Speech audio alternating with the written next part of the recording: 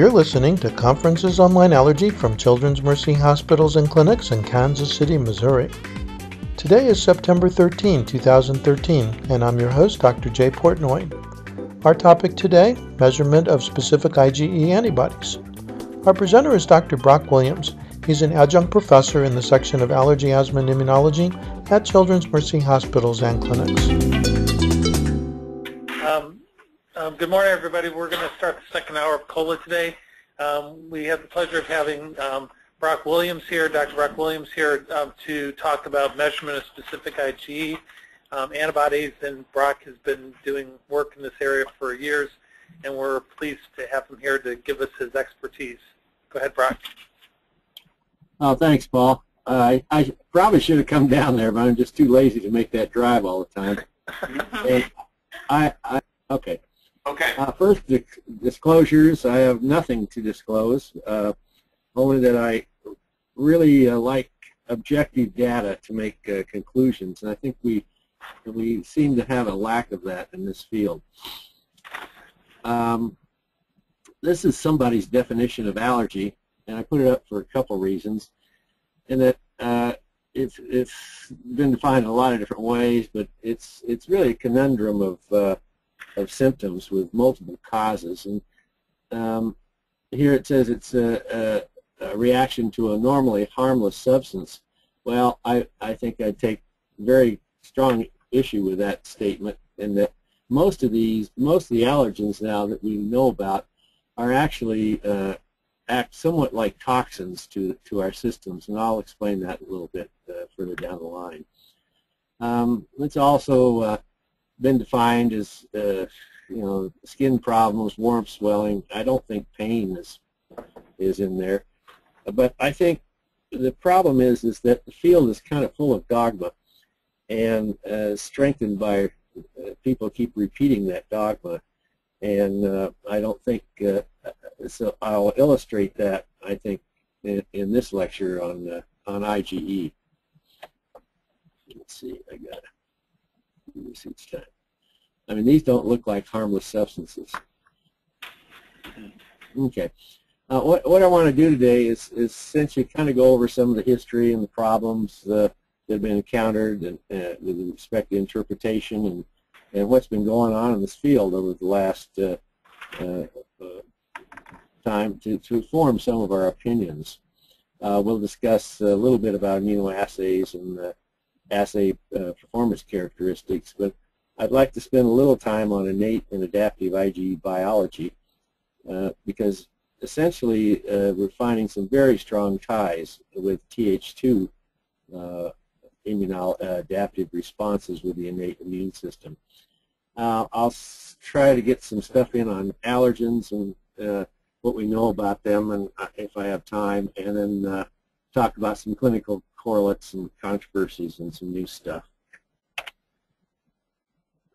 The reason we run tests, I think it's important to kind of go back and look at this, because we're looking for information relevant to the discrimination of diseases, but a test doesn't really diagnose. Tests essentially change the pretest odds, and they're really a measurement of risk. And you shouldn't run a test if you don't think it can tell you something about the risk. There are a lot of variables in tests and the interpretation, and for this reason the results always have to be interpreted in the context of each patient, and of course we all know that sensitization doesn't always mean sensitivity, and sometimes we forget that. Some of the history is pretty interesting. We're all aware of Charles Blackley, and well, this is 1873, when he in the winter he took grass pollen and scratched himself with it and got a wheal and erythema response, and proved it was that his symptoms of hay fever were probably due to the pollen. This Ramirez guy published a paper in Lancet in 1919 after he did a blood transfusion in a patient. The patient went outside. People were pretty hardy in those days. And the patient went outside and got in his horse carriage and broke out with urticaria. And so when they looked back at it, it turned out that the blood came from a patient that was allergic to horses. Otto Prosnitz's doctor and his patient Kuster, and we're all familiar with the PK test, which we can't do anymore for obvious reasons. But Kusner was allergic to fish, and Prosnitz put Kusner's sera in his stomach skin and then ate fish and had a reaction. So we knew there was something in the sera that was causing this, and everyone referred to this as reagin. This Arnt de Besch is a Norwegian who did hundreds of PK tests, and his name is never even mentioned in the literature, which is too bad, because this guy really established that the cause of allergy was from something in the serum. There were publications in the early 60s about it must be IgA because it came in column chromatography. It's heavier than most immunoglobulins, with the exception of M, and it's probably IgA. But then they discovered that a lot of IgA deficient patients still had allergies. Lou Perlmutter actually published a paper in '64 that said that the reaginic factor is not A, G, M, or D. And then the Ishizakas in Denver did some rather elaborate immunochemistry using his own sera. He was very allergic to ragweed. And I was actually in the room when he brought the slides in. And it was an immunodiffusion. And the problem is there was no band there. David Talmage, and I didn't really understand this that well. I was a fledgling graduate student. And David Talmage says, well, maybe the precipitate is there. Why don't you incubate that with radio-labeled antigen E? And he did, and came back a month later and says, yeah, the band is there. We've identified the factor that's responsible for allergies. It was actually called IgE because it caused erythema. Bennett and Johansson discovered a farmer in Sweden that had an atypical myeloma protein. They got together on this, and the WHO consolidated and determined that IgE represented a new class of immunoglobulin. In '74, the RAS tests and the CRIS tests were introduced, and we were really excited about this because at the time there wasn't too many things we could measure that, and all of a sudden we had something that we could measure that was objective, and it was kind of an exciting time in allergy. The assay is based on Burson and Yallo's discovery of competitive radioimmune assay. And this is kind of interesting because Rosalind was a woman, and in those days women were deemed not smart enough to go to graduate school. And I won't say anything else about that, but it was kind of interesting. She kind of backdoored it, and she was the second woman to win the Nobel Prize, which for her work. Anyway, I won't show a diagram, but solid phase immunoassays are fairly simple. The allergen or the extract, the proteins are attached to a solid phase. Solid phase incubated serum. It's washed. Then you put a detection antibody in there. Excess of that is washed away, and you measure how much stuck. And these measurements are compared to a calibration curve.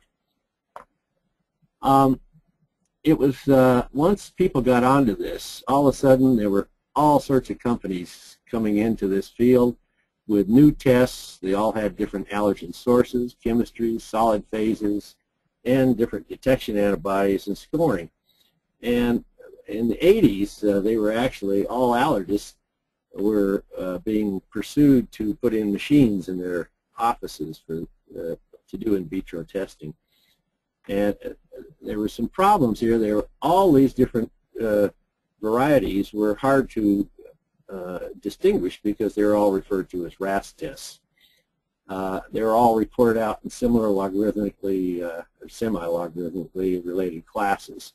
And the tests were obviously not equivalent to each other. And all the extracts were named the same thing, even though they were different sources and probably quite variable. And even today, we see marketing studies that are published with selective data and questionable statistics to bolster one test or the other. So you have to be alert to this. There was all these different results from different studies, and also there were problems with clinical standards, which we might discuss a little bit about. But everything came down, and the allergists essentially decided to boycott the area. And it wasn't just because the science didn't agree with the study showed all this variability. It was some economic considerations and political considerations there. It was actually quite unfortunate because the allergists could have played a much bigger role in trying to make these tests better. And I like to show this picture that the allergists really didn't like in vitro, and some of that still hangs around, which I think is also unfortunate. At any rate, the field kind of got its act together. FDA instigated approval of for manufactured devices. They set these standards fairly high, and that you need at least 100 positive samples as recommended by the FDA to have a positive test and about 30 negatives, which is, that's pretty strict. And considering the number of allergen extracts, that's a lot of work. CLIA 88 instigated personnel qualifications and all the things that laboratories have to do in record keeping and inspection safety, and CAP surveys and proficiency testing. Labs adhere to this. The problem is you can't do a whole lot of allergens, and it's been reported in classes. It's now reported in quantitative measurements, so you compare things, but there's not enough systems to actually do the statistics on to do this the quantitative reporting. And the CSI, which used to be NACLS, published a new manual in 2008, which essentially harmonizes the manufacturers and laboratory and users' opinions and methods, and it's a very good document to establish quality control in this field. At any rate, in 1992, the ImmunoCap was introduced, and it actually replaced the Phaetonus RAS test, which was the market leader. It's kind of surprising for a company to replace what it's already selling. It had a highly increased binding capacity. They cleaned up the allergens a bit, and washing steps were improved. And even today, it's the only assay that shows that 1 kilounit of allergen-specific IgE is equal to 2.42 nanograms. It's the only assay that's actually quantitative. And of course, it's automated and it's fairly precise. And one of the reasons it works so well is because of this large binding capacity of the sponges. And the reason this is important is a little stuff on immunochemistry. We know that a nanogram of IgE is about 3 million molecules, and therefore, when you're actually running one single test from the sera, this is the low end of the curve. So you're measuring quite a few other molecules in that, and so the laws of mass action kind of apply.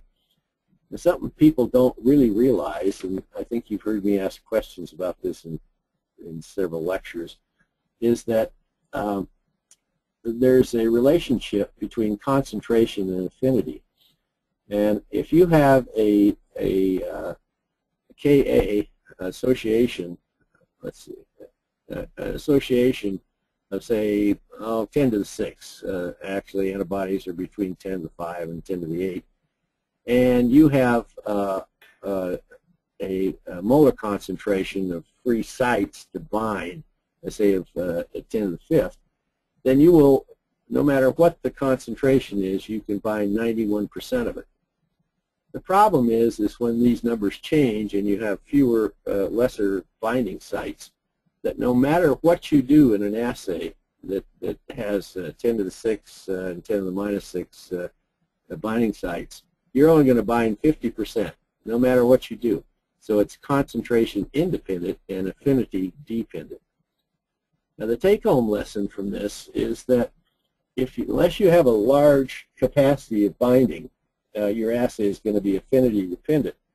And where this comes into play now is several places, and it's formed some rather poor opinions.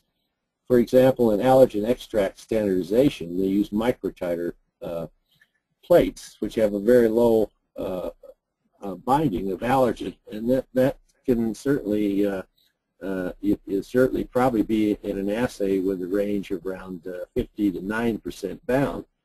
So in other words, if you're trying to see measure how much allergen you have, it's probably not a very accurate measurement. And secondly, when we look at experiments to look at the stability of allergen extracts, the same problem exists, and that you would never see degradation of a particular allergen that you're measuring with an affinity-dependent assay, and that is in fact what is used. So you have to interpret those results with a lot of caution. At any rate, no one really had a standard, but we know that an ideal quantitative immunoassay has a slope on a semi-log curve of 1, and it should, for example, if you dilute your sample in half, you should get half as much and down the line. So we did this with samples we sent out. This was in 2000. We sent out about 12,000 individual samples to 5 different laboratories, blinded, and sent them through physicians' offices, so the laboratories didn't know what was up. And we found that these methods, method A, B, and C, differed quite a lot with respect to their ability to, with respect to their variability. When you see method C, average R-squared is a measure of overall variability over a range, and a lot of these were actually had a lot of variability, and one of them didn't. And even on top of that, we sent out dilutions of the same samples, and they ran the tests, and several, not all, but several of the allergen responses showed a non-significant curve. In other words, they showed the same answer regardless of whether it was diluted or not, and they were probably affinity-dependent assays. So obviously, the criticisms in vitro have certainly been justified. I just wanted to show a quick slide of why precision is important as we develop relationships between the sum of IgE antibody concentration and the probability of people reacting to exposure to that particular allergen or allergen extract. And the only way you can do some quantitation is to have a low CV. And if you have a larger CV, like this is 25%, you can see that you can't tell where you really are on this curve. And this is a real problem, particularly for skin testing, as I think the target is like 30% CVs, even with histamine. And so we have to, for this reason, conclude that the skin testing is essentially not quantitative. Again, we looked at precision, and we found one particular assay that showed a pretty good precision over the range. And remember, these are blinded samples, so and 12,000 samples of different specificities. So actually, we get better results nowadays. Actually, CVs are around 5% of immunocap. I mentioned this relationship between IgE concentration and probability, but we'll have a different slant on it in a few minutes. But obviously, there is a relationship, and it might differ for different allergen solid phases. And so here we see a big difference between the curves in house dust mite and cat dander. and dog dander. And it turns out dog dander is a very poor extract, both for skin testing and for in vitro, unless it's supplemented with several of the proteins that are relevant in the in vitro test. We have looked in the past at using chimeric antibodies, and this seems to be the best way to standardize these tests. The chimeric antibodies are antibodies that have the FAB portion from a mouse and the rest is humanized, and so it really looks like IgE. So you can artificially make an IgE to react, to bind to the allergen of interest. And when we did that, and then sent samples, again blinded to laboratories, and asked them to measure total IgE, which this is the actual amount of IgE in it, we get a very good concordance. And total IgE assays are, there's several different ones, but they're pretty much in control, and they give fairly accurate results. But then if you take 3 different assays, which are actually on the market today, and look at them and measure allergen-specific IgE, you can see that one of them gives the amount that should be there and on dilutions.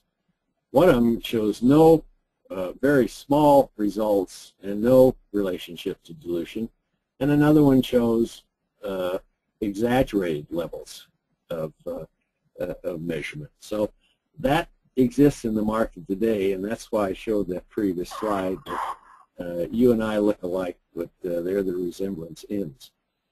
So you have to be careful which assays you're running.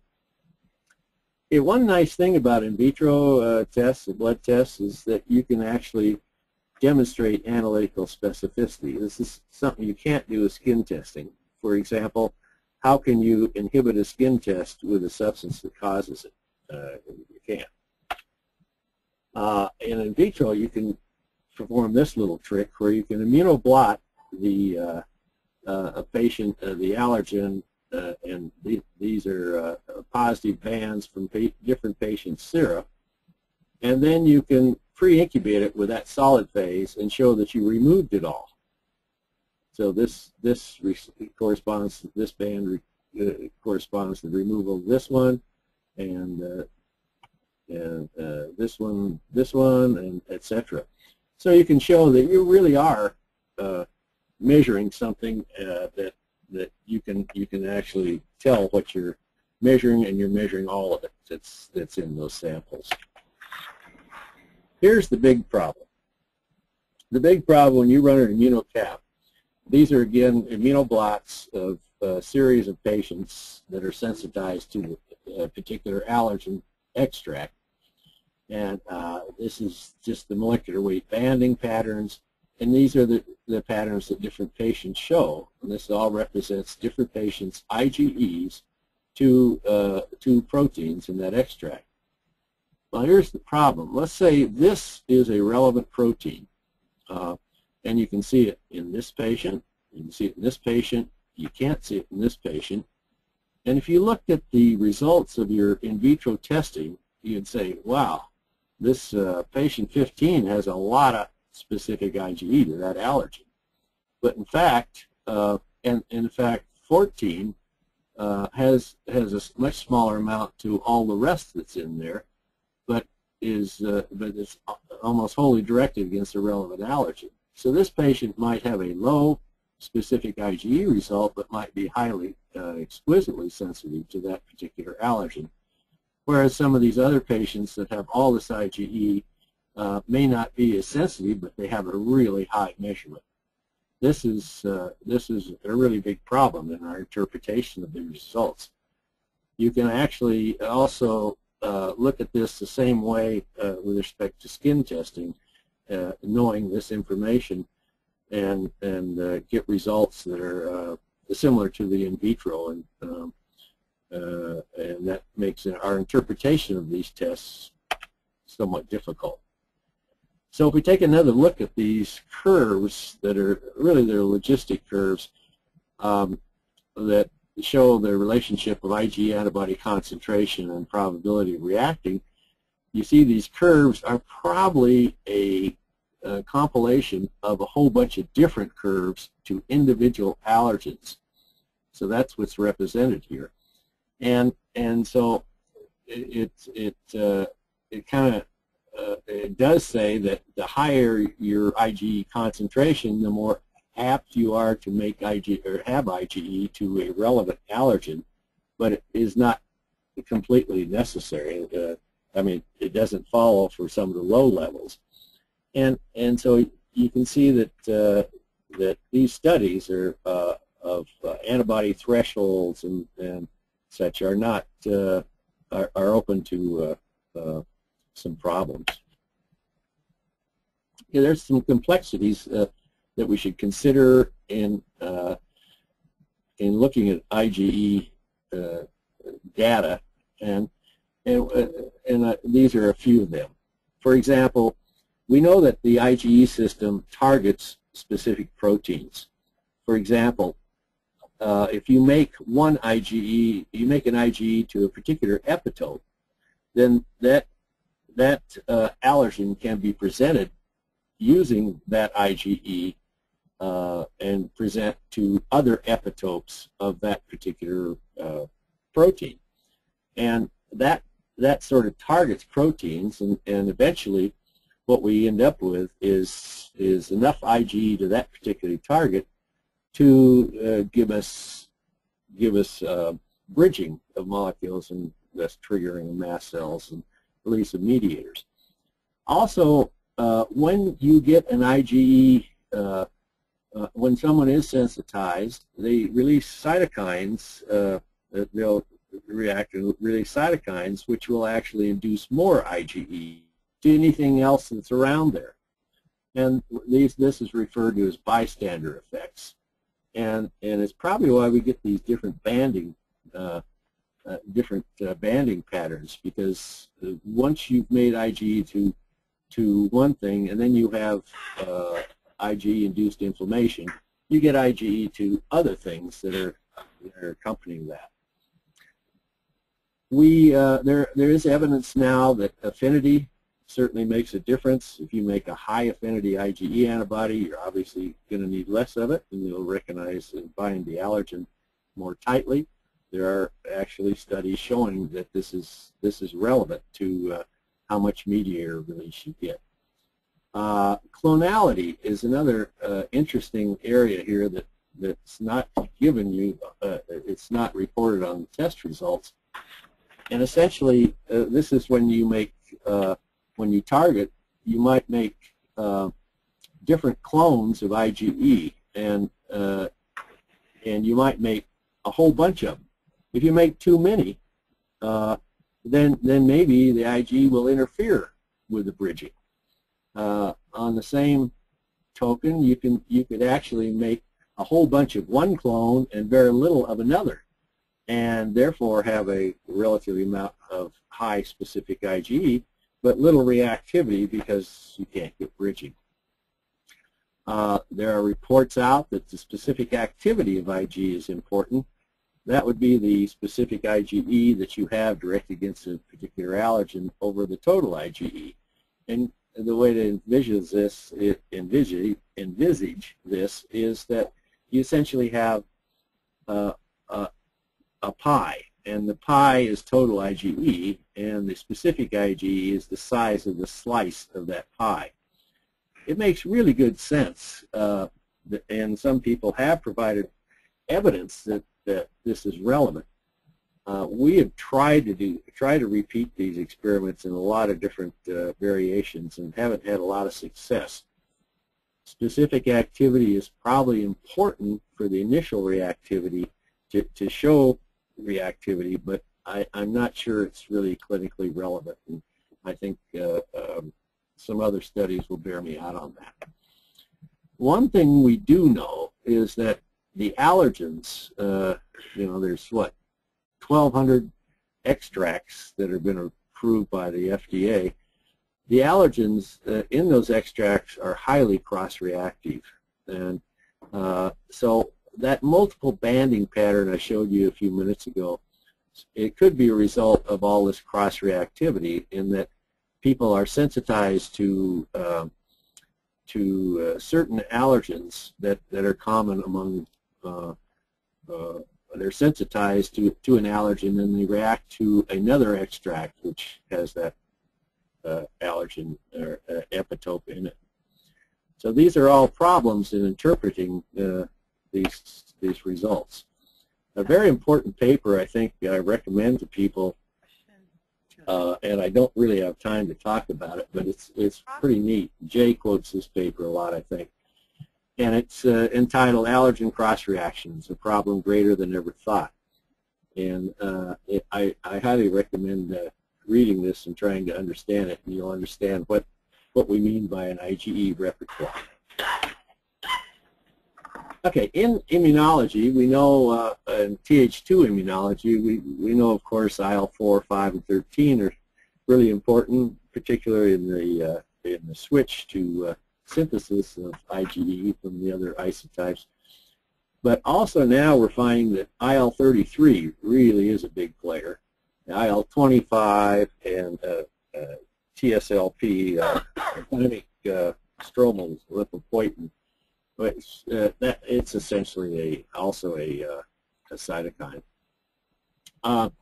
We also know that the epithelial is important. The epithelial actually makes these IL-33 and 25 in reaction to damage or alarms, which I'll get into in a minute. We know that CD1D is important. It's the MHC type receptor that's on natural killer helper cells, and it seems to be promote Th2 responses to lipophilic molecules. And the mast cell and basophils kick out some of these cytokines specifically too when they're activated. But recently there have been a lot of studies showing that TLR4 seems to be a prerequisite for making IgE. If you don't have TLR4, which is, of course, the toll-like receptor for endotoxin and some other bacterial products in combination with TL2, but if you don't have it, you don't make IgE.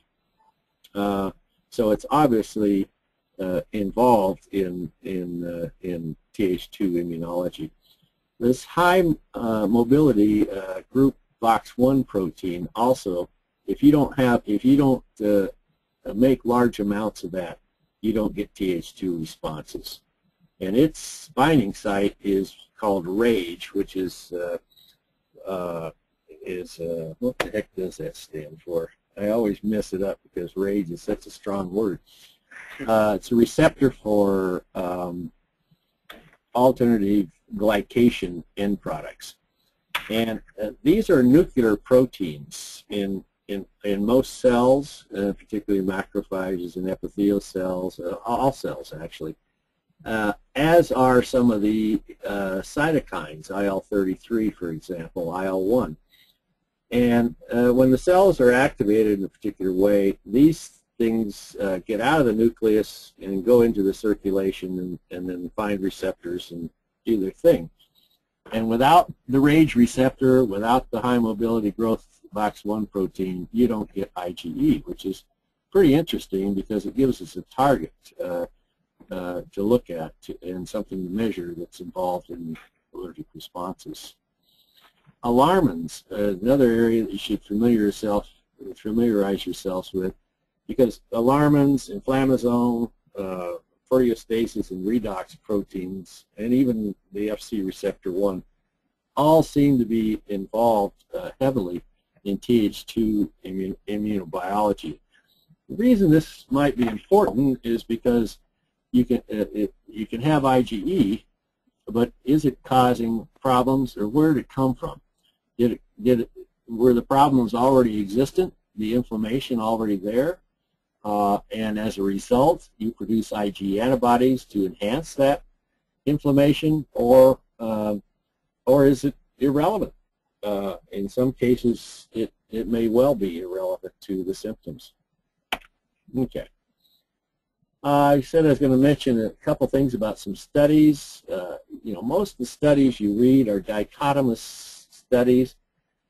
They're yes or no answers, and whether a patient is, whether the test is positive or negative depends on its cutoffs, and sometimes that's questionable.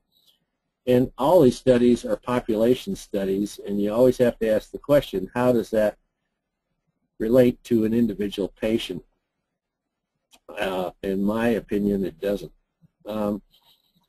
We don't really have a standard in any of these studies in interpreting clinical sensitivity and specificity. Mostly, a lot of times you use the history, physical exam, and that has, in a paper that Jay and I published some years ago, has a false positive rate of about 22%. It's mainly due to heuristic errors, and you can read the paper to understand that. The skin test is not a very good standard because it also has a lot of problems, not to mention the allergen extracts, but the variability of the skin test itself. Even the double-blind placebo-controlled food challenge, we don't know what the sensitivity and specificity of it is. And so we call it a standard, but you always have to take these standards with a grain of salt when you're interpreting how well a certain test works. Okay. And this is sort of an example of that. This is a comparison of wheel diameter with specific IgE with respect to mite in asthmatic children. And in a dichotomous comparison, these results are 95% agreement.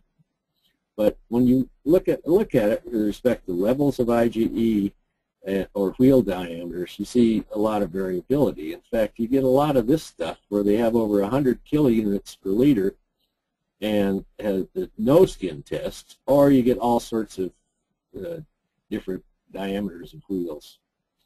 And the same thing goes where you have no IgE detectable, but you have positive skin tests. Now, some people would say those are false positive skin tests. Some people say those are false negative in vitro tests. And that's kind of where the problem lies in people making statements like that, because actually we really don't know what's going on there. So one way to bugger up a study is if you really want good comparable results, you use highly positive patients and definitely negative patients, and it usually shows really good comparisons. And for poor comparisons, you can use low-level positives and questionable negative patients. And when you calculate things like clinical sensitivity and specificity, obviously you get very different results depending on whether you use the first configuration or the second configuration. And this has been done in the literature, I think sometimes even on purpose, to show whether a test really works well or whether it doesn't work very well. So you have to be aware of that on patient selection. Just a few comments on extract-based tests. That's, I think, been the biggest problem in this whole in vitro world is the extracts, and we, you know, different extracts have different amounts of the proteins. We don't know a whole lot about stability, and so I think that is obviously a nice lead-in to the next subject. Well, right after this slide, this is a two-dimensional gel of allergen extract, of a allergen extract, and actually you can see almost 200 and some different proteins in there. This is an allergen extract. This is what is attached to the solid phase of IgE assay. So, so obviously we need to do a better job of this. So after thinking about this, it obviously makes a very strong case for looking into the component resolved diagnosis, which I'm sure most of you are familiar with. The reason this is really come into being is not only the gel patterns, the ergogram patterns that I showed you earlier, but also an immense amount of information on allergens. That's available now on some databases, the SDAP-based database, the AllFam database, and the allergome, and just an incredible amount of information. And you can summarize this in that only a few families of proteins are actually allergens. Allergens, in the definition of whether they can cause symptoms, because if you define allergen as something that just make IgE to, then you can make IgE to a lot of different proteins. But only 2% of all the different types of proteins are actually allergens. So that they're quite restricted. Most of these are stable. A lot of them form polymers and aggregates, which certainly helps in bridging IgE. And they're very pervasive in nature. They're all over the place. And this means that cross-reactivity is the rule, not the exception. So that pretty much says the same thing. One thing I wanted to point out here is that specific IgE production is associated with danger signals. And this is what the innate immune system actually does. It detects danger. And that's why we are starting to use the anagram of DAMPs, danger associated molecular patterns, very similar to pathogen related PRRs for toll receptors. And actually, if you really think about it, allergens are toxins in this sense, in that toxins are biologically derived substances which interfere with homeostasis. And that seems to be pretty much true of all the allergens that we've defined, and particularly the ones that are really causing problems. They seem to alert the innate immune system or that something is wrong, and that starts this whole process. Whether the symptoms are caused by that or by things further down the line is somewhat questionable, but we can imagine scenarios where people with no IgE can certainly have problems from exposure to these things, whereas but the IgE probably can enhance these. The primary allergens that we're really looking at now are with respect to different sources. The fish are obviously parvalbumins. And parvalbumins are interesting proteins in that, well, fish allergy itself is pretty interesting, and we know there's a high amount of anaphylaxis and serious reactions from ingesting it when you're sensitized to these proteins. But the parvalbumins, they're different fish, differ in their content of parvalbumins. So some people that are marginally sensitized might be able to tolerate some fish and not others. And that's kind of interesting in biology. The shellfish, there are a couple other allergens that are important fish, but not as important as parvalbumins. The shellfish, it's the tropomycins, the muscle proteins. There are several other minor allergens from shellfish, but tropomycins are the big player.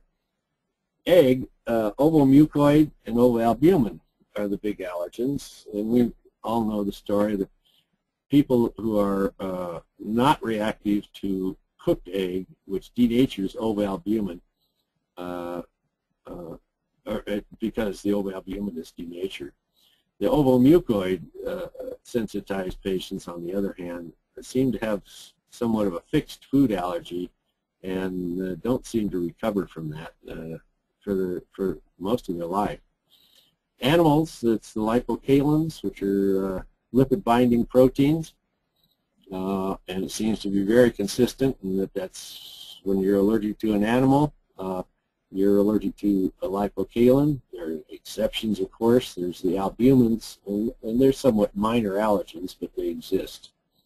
So we've defined all these allergens now, and so if you go back to the banding patterns, we've actually defined the bands that are relevant, which I think I mean, that's really a major advance in understanding what's going on with respect to allergy, and it should make the diagnosis far more specific than extract-based tests.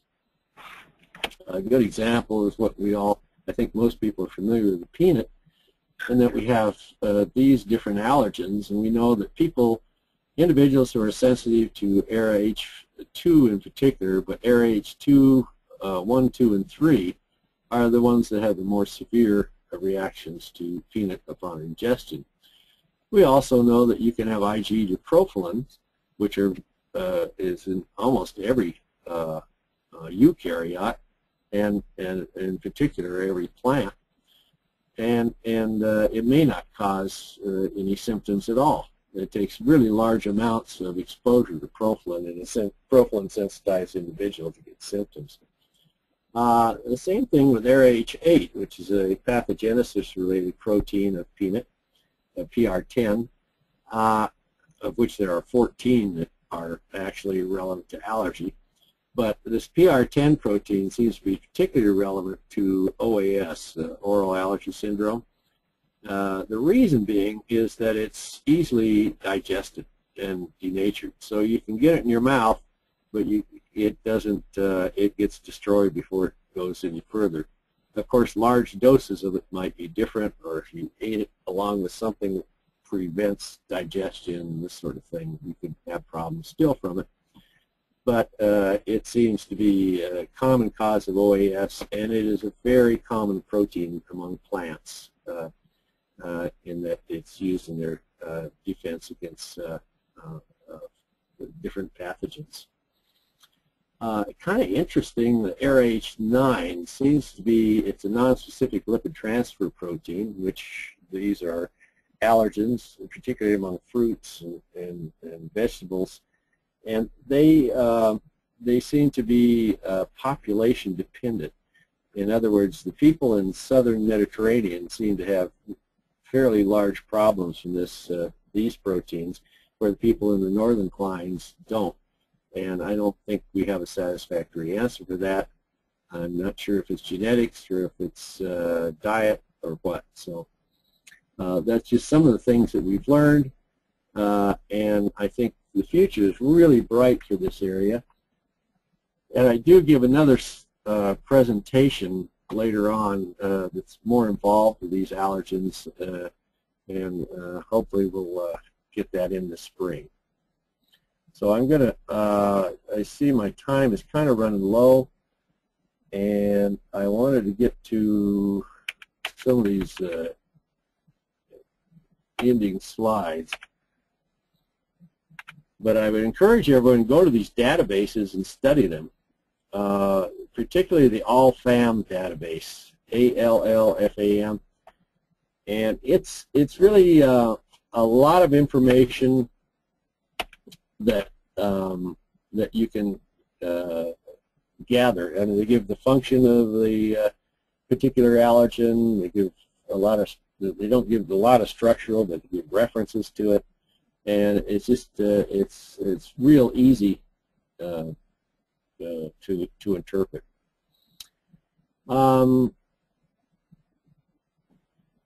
I should mention that allergens don't come by themselves. For example, dust mite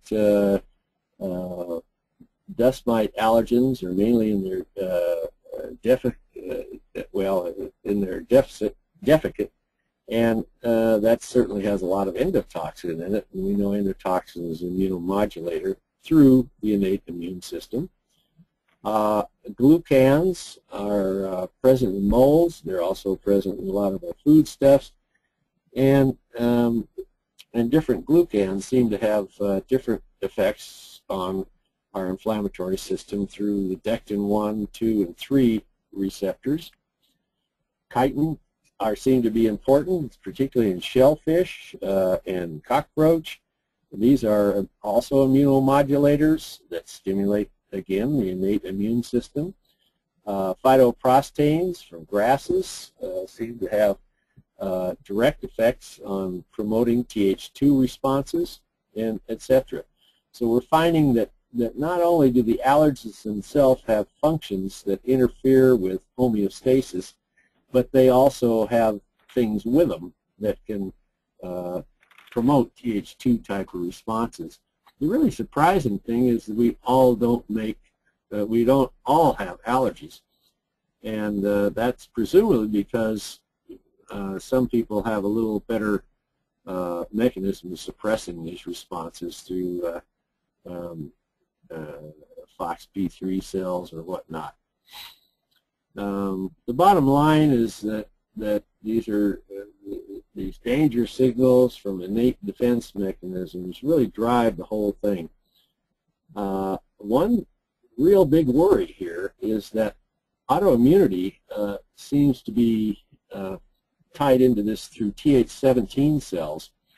Th17 cells and Th2 cells have some common pathways, and therefore it might even be that instead of getting autoimmunity, you get allergies, and obviously that might be a better outcome for people because the symptoms are less severe. So anyway, that's about all I have to say. I think I looks like the time's up, and I'll certainly take some questions if anyone has any. Thanks for the presentation, Brock. I appreciate it. I do have a question regarding it's actually mentioned here in this slide too, the cross-reactivity and cross-sensitization with specific IgE testing. So could you clarify that a little bit more? Is that like to say that if you have, like the cross-reactivity between pollens and the fruits that are similar to the pollens, is that kind of what you're explaining there? Yeah, if you're Profilin's a good example. Profilin from birch cross-reacts with carrot, apple, and several other profilins, depending on which antibody you make to which epitope on it. And they're not perfect cross-reactions, but they do cross-react. So obviously you could be sensitized to carrot profilin by too much exposure or exposure at the wrong time or during a viral infection or whatnot, and actually react to the profilin from another source. So that sort of thing. Okay. I think that's a very common thing in our area, and that's one of my complaints when we have 1,200 extracts to skin test with. How many allergens do we have? It's way fewer, I'll guarantee you. Okay? Thanks. Yeah, and also, do you, I guess what I was trying to figure out is that this is sort of that general question, which one is more sensitive and specific? I mean, I'm kind of not sure like how you would sort of describe that in terms of skin and blood testing. It sounds like people said that, I mean, unless it's food, I mean, like for other allergens, I mean, sensitivity and specificity are kind of similar between the blood and skin testing, and I wanted to get your input on that. Well, I think for a lot of reasons, sensitivity and specificity are very, clinical sensitivity and specificity are very poor parameters. They're population studies, so the answer depends on your population, for one thing. The second part is they're dichotomous, which depends on your cutoff. So if you use a skin cutoff of 5 millimeters instead of 3 millimeters and compare that to something, you're going to get pretty different results. So I think those are very poor statistics for looking at for judging tests. So and so that's my major complaint with those. So I think with respect to skin testing, we've essentially always said, I mean, it's been stated in all our practice parameters and everything else, the skin test is the most sensitive. Well, I don't think it is, and I don't think we have proof of that at all. And the reason is well, I mean, even if it was the most sensitive, then it might be the least specific. You get my point? Yeah. It might detect everybody, regardless of whether they have it or not. So that's been it's been really driven into our brains, and that's one of these dogmas that that the skin test is so sensitive. And actually, there's plenty of evidence that says it's not, and there's plenty of evidence that says it's not very specific. It is a test, and it does give you some information, I think. I think we're changing our minds on actually what that information means. But I mean, it's one of the mainstays of allergy, and I think as far as I don't think we've ever established its actual sensitivity or its specificity. Well, I guess my question is, again, back to the, what was it? We were talking about the where was it? The clinical reactivity and the cross reactivity. If you were to say, like, do a blood test for a patient who you're suspicious to like a particular food that the history may suggest, and then you wanted to do a blood test to support that, is there a possibility that you're getting IgE levels that are positive for that food because of the cross reactivity from the pollen? Or say like they're sensitive to that, and then you're kind of skewed in that regard, and you're just like, well, oh yeah, this is obviously positive, but Exactly, and certainly that's the definite picture that's emerging, and that's why I think component resolved diagnosis is really going to help us out there. So you would recommend like component testing at that point if there is something available? I certainly would. I think in the future that's all we're going to have. And we might have it with skin testing or blood tests. Okay. And it's essentially, it's so nice because you can use recombinant purified proteins, which I doubt if the FDA will ever let us use those for skin testing, but if they do, that they're pure. We know how much is in the jug, and we know, especially for immunotherapy, we know exactly how much to treat with and this sort of thing. So it's really going to make a world of difference. One problem there is that the powers to be in the top of the allergy field don't think it's, they're a little afraid of it. Let's put it that way. It's going to change things a little too much, and I think that's really unfortunate because allergists should be the ones to work these things out, define the relevant allergens, and eventually they will be, I hope. But it puts allergy in a new paradigm in that we're actually working with real technology, which is something, it's kind of like the cardiologist. He doesn't care if a GP gives a script for statin drugs because he's got technology that he can use, and so he's a specialist for that reason. And I think component resolved diagnosis is going to lead allergists to that same position. Thanks for explaining that. Yeah. Okay. Yeah, if you guys have any questions, you can get a hold of me anytime. I'm around. I'm trying to free up time, but I'm around. Thank you. Thank you.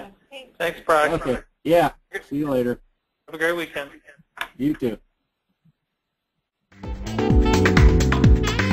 This has been an ACAAI production. To learn more about conferences on Lyme allergy or the American College of Allergy, Asthma, and Immunology, go to acaai.org.